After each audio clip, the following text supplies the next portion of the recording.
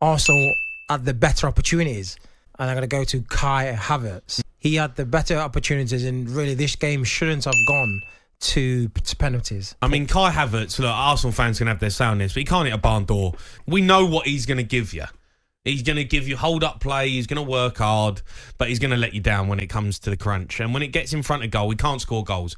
And they have to sort out that problem because Jesus is injured. He picked up too many injuries.